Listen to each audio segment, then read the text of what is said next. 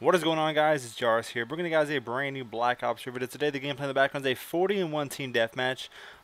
Pretty much I had a level 1000 on the other team, and his team was pretty stacked. He had a couple of prestiges in there. I think he had a 3rd prestige, a 9th prestige in there, and my team was full of non-prestiges, pretty much guys who've never prestige. So it was pretty scary going into the game. He was using, I think he was using Heatwave actually, so he's the only Heatwave on their team right now. So whenever I kill him, that's him pretty much. Also, I drop a nuke in this gameplay. It's pretty insane that I dropped a nuke on a level 1000, and he rage quit. I don't know when he exactly rage quit, but I know he wasn't there for the ending of the game.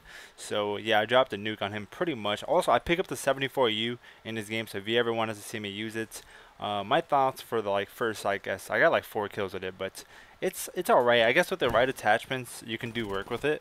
The first time I picked it up was I think yesterday, but I had no attachments and it was pretty bad. So this one, I think it had long barrel, rapid fire, and grip. I'm not sure on that, but it was decent. I actually liked it. It hit hard, it shot pretty fast, so yeah, I can't wait to grind for it and get it. So yeah, let me know if you like this type of gameplay. I can go out and search for sweaties and try against them and try to beat them and stuff. I was thinking of doing that, but I don't know, sometimes when you run into a 6-man party, they like to spawn trap, use jitter mods, brekkie, so it's kind of hard nowadays. I used to 1v6 pretty much every team I played against back in the days because there was no brekkie.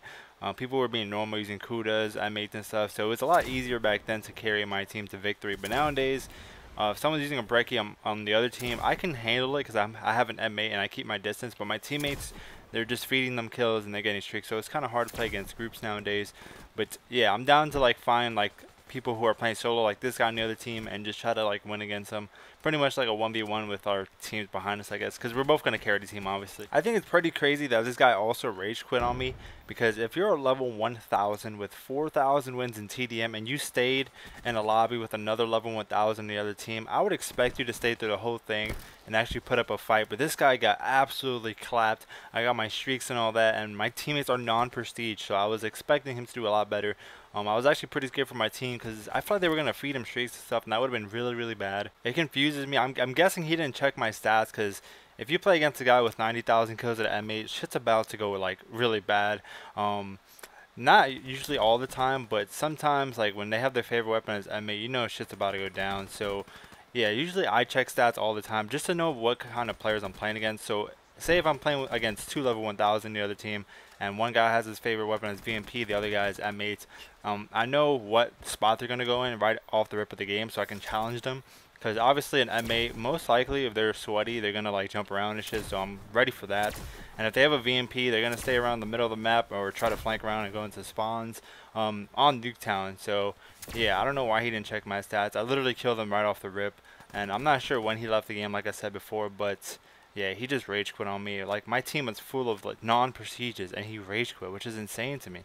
A level 1000. So also in the background of the gameplay, you can also see I'm using Tempest, which I don't usually use, but I'm starting to use more because it has more benefits in the game, to be honest. I think it takes 8 kills with some time waited to get it, and Scythe takes 15 with some time, or just 4 minutes 20 seconds I think is the real time. So that's a long time to get a Scythe, and I'm usually getting around 4 or 5 kills, maybe less with the Scythe. But with Tempest, I have a potential of getting 6, 7, or 8 kills.